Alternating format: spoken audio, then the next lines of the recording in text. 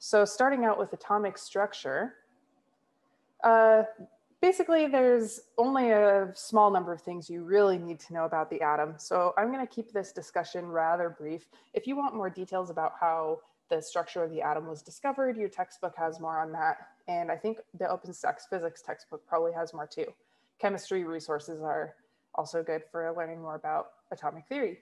But for our purposes, what we mainly need to know is that the atom consists of a nucleus and some electron orbitals. The nucleus is at the center of the atom. It contains protons, which are positively charged particles, neutrons, which are no charge, neutrally charged particles, and then the electron orbits around that nucleus of protons and neutrons. The number of protons and neutrons in the atom is what gives the atom its identity, so to speak. So the hydrogen atom has one proton, and then all the other atoms have more protons and neutrons. Usually protons and neutrons come in equal numbers, but not always. Sometimes atoms can have more neutrons, and those are isotopes. So if you've, maybe taken an earth science class or something like that, or maybe you've heard of radioactive dating, that makes use of relative populations of different isotopes and their rates of radioactive decay. And those isotopes are simply the same atoms, but with extra neutrons. Okay.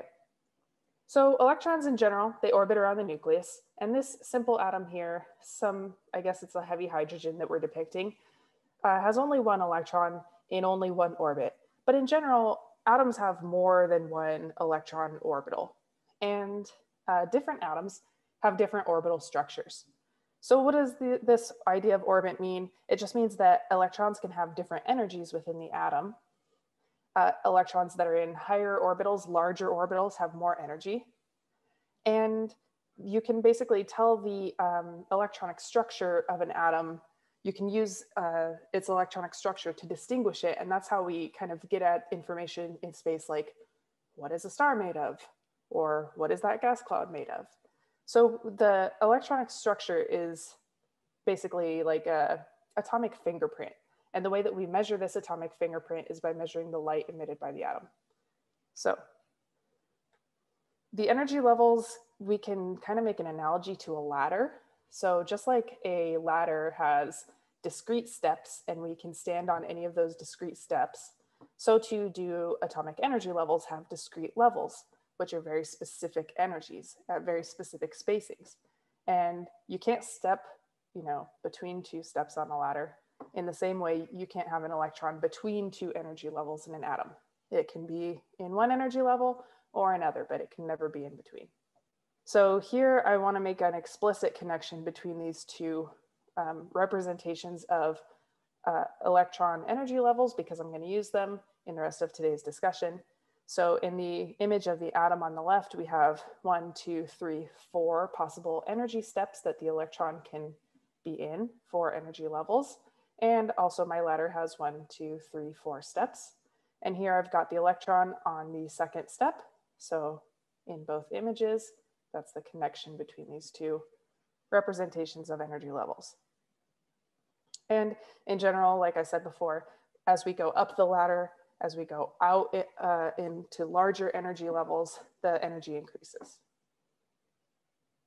Okay.